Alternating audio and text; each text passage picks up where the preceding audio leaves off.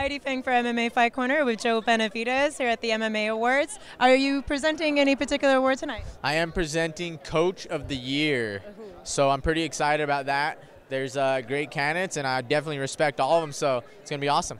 You have actually a new coach down at Alpha Male. Speaking of coaches, yeah, Dwayne Bang Ludwig just moved down, and he's taking the next step in his career and helping us, move forward in our career. And he's going to be a great coach. He's already been there 2 or 3 weeks, and the guy's just so antsy to get all his knowledge out and teach us, and we're just hungry for it. So it's going to be a perfect fit, man. I think you're going to see Team Alpha Male really improve from it. Right. You had said that was one of the keys that Jim really needed, was to actually get a guy in the camp to keep you guys focused on attaining the next level. Snap the whip, if you will. Just hold us all accountable. He speaks English, so that is pretty awesome.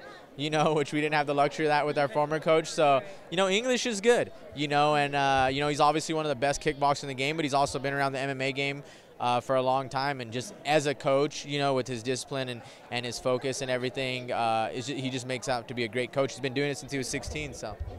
Now, next fight coming up, UFC 156, Ian McCall. How prepared are you for that?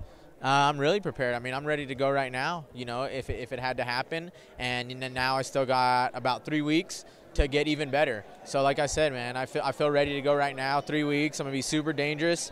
My weight is good, everything's good. I'm getting comfortable in the flyweight, at the 125-pound weight class.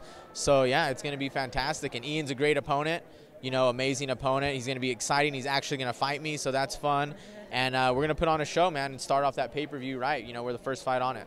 Right. And also with that card, you're probably going to really want to impress to be able to maybe work your way back up to a title shot. How many fights away do you think you are from that?